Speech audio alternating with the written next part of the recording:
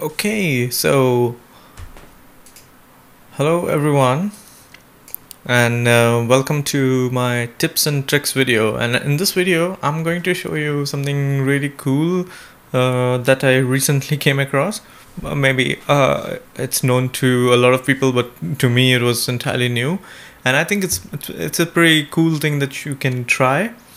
So what I'm going to talk about today is how to train 8 different models on Google Cloud TPUs. So you know that Google Cloud TPUs are getting quite famous these days because they are kind of super fast compared to GPUs, the normal GPUs that we have at home. And there's a few problems there, and we will come to that. But first of all, I would like to mention that my new Talks series is starting next week, and it's a live show with live audience on YouTube, and you will be able to ask questions to the speaker. So the speaker presents their cool projects or their startup companies that they have, which is related to machine learning or AI. So this is not a podcast, this is not a talk show, but it's more like a guest presenting something to the whole world. And my first guest for this is Andre, and some of you might know him. So look at his profile on LinkedIn. So Andre is known quite a lot for his contribution to tutorials and kernels on Kaggle, and he's one of the most awesome guys I know, and he has some cool project that he would like to share with us. And I've learned a lot from him and the work he has shared in his kernels. So if you look at his Kaggle profile, he's currently ranked 1 in notebooks in the Kaggle kernels category, and he is a very nice guy. And I thought it would be nice to invite him to start with, and I got lucky. He said yeah, he would be happy to join me. So we will have him next week on Friday 6 p.m. European time. And if you want to be a guest on the show, all you have to do is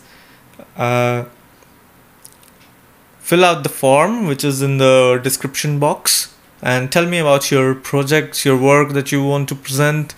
And if you have a startup you want to talk about it, we can do that too, and I will invite you to the show.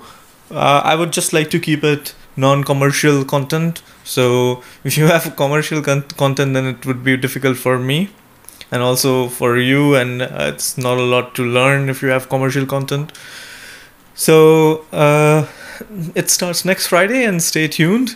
And now we go back to what we were supposed to discuss today. So I don't know if I should call it a tips and tricks video or what, but what we are going to do today is we're going to build a model.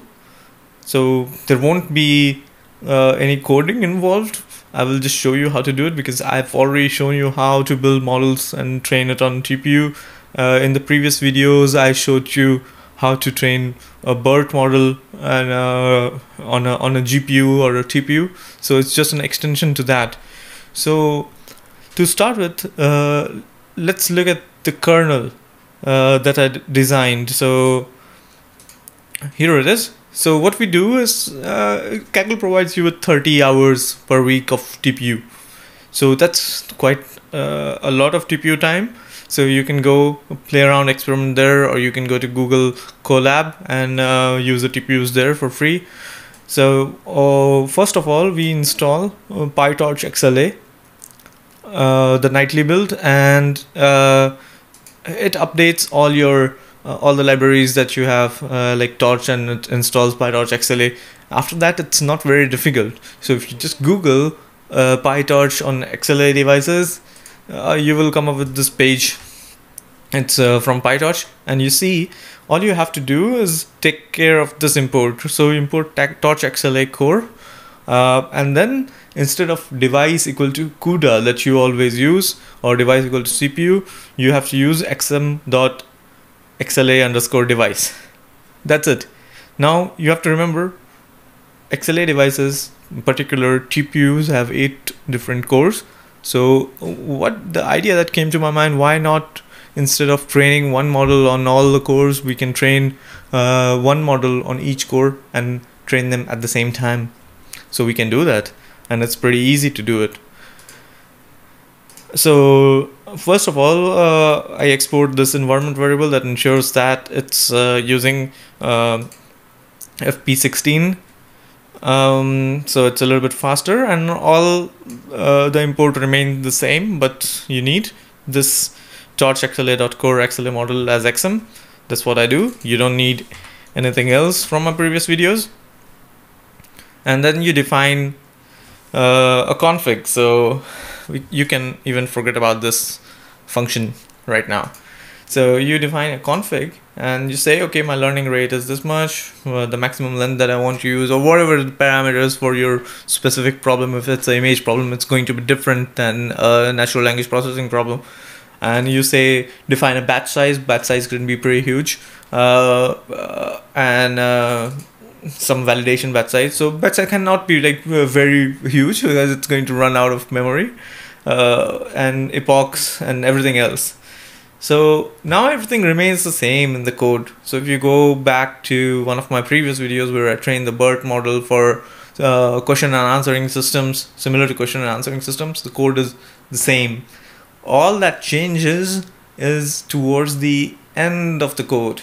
So what we do is, first of all, we create a function called run, or you can call it anything, train model function, and that accepts a fold. So in this particular problem, what I'm trying to do is I divided training data into 8 different folds. And so people usually do 5-fold, 3-fold. I'm doing 8 folds because I want to train these 8 folds on 8 TPU cores simultaneously. So I read the training data, and that's global. I just read the training data here. I don't do anything else. The next thing that I do is to create this function called train or run, and that accepts an argument called fold. After that, I define the model. Okay, till here everything is the same. Now you have to keep in mind that you define the model inside this function and not outside, because then all the cores are going to update the weights on the same model. So yeah, it's not going to perform well, and you will end up with only one model, which is not good. Then I divide the training data into training and validation fold. So I have a column called k fold in the training data, and I say if it's not equal to fold value here, then it's training, otherwise it's validation. So we got that. And now what changes is device. So instead of saying device is torch.CUDA or just CUDA or CPU, you say it's xm.xla device. Now inside this you can provide an argument for the device index that you want to use. So the index for TPU devices start from 1 to 8. So here I'm saying if my fold is 0, my device is 1. If my fold is 1, my device is 2, and so on. And then you transfer the model to the device. Now in the general TPU videos, you must have noticed that I don't use this because then it has to decide on its own. But for this one, I specify which device to use, which core to use. And then I have train dataset, and I have train data loader remains the same, no changes. So compared to training on all cores of TPUs, it had a sampler, train sampler, validation sampler. You don't need that anymore. It remains the same as your original GPU kernel, GPU code. So if you have written a GPU training code, all you need to do there is change the device to xm.xla device, and then which device you want to use. And then everything else is the same, no changes. So when we trained on all the cores together, sometimes it becomes very difficult in the sense you have to tune the batch size, you have to tune the learning rate, because now you have lots of devices running together training the same model, so you have to adjust all these kind of things. But when you transfer it from GPU to TPU, all you have to change maybe batch size a little bit, because now you can use bigger batches compared to your usual home GPUs, and depending on that, maybe adjust the learning rate a little bit, or don't do it at all. That also works and still going to be fast. So you don't have to do a lot of hyperparameter tuning when you transfer your code from GPU to one single TPU core. And then in the end, when you save the model, instead of torch.save, you use xm.save. Everything else remains the same. So there's no change there. Now the fun part comes. So we wrote a function that takes fold as an input and trains one single model on one TPU core. Now how to start them in parallel. So I made a tips and tricks video a while ago in which I talked about joblib and how you can parallelize almost everything using joblib's multiprocessing wrapper. So what we do here is we use joblib, but we use the threading backend. So it starts all these jobs, and I say, okay, I have 8 different jobs. I use threading backend. If you use multiprocessing, it's gonna run out of memory probably. For threading, it doesn't. And then you have this delayed function that takes your function, the run function or train model function, as an argument, and says, okay, run it from ranging from 0 to 7.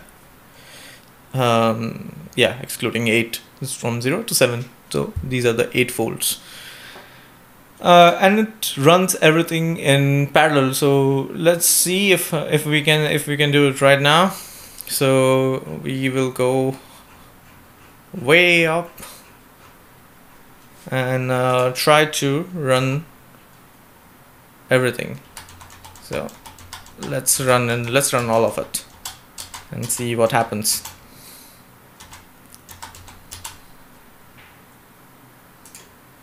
So it takes a while to install everything. Let me check. It's done. Installing stuff, all these steps are done. And here we go. So it's starting the model training, and you have to remember that the first epoch is going to take a while, and Torch XLA is still very experimental, but the developers are quite good. There's a lot of support for it. So and it's quite easy to use it. So let's see if something bad is happening. Nothing bad yet, so we can just wait for it to start training this step. So I had to restart the kernel because this thing doesn't seem to work out, and I also spent some time figuring out why. So it seems like there is some issue with Torch XLA with their latest nightly build, but anyways, it's going to work when it's fixed, and hopefully very, very soon. So how this will look like in the end, it's something like this. So when you run this part of the code, you see that it's training on all 8 different cores at the same time. So you're training 8 different models, and then in the end you will also get validation score for all of them at the same time.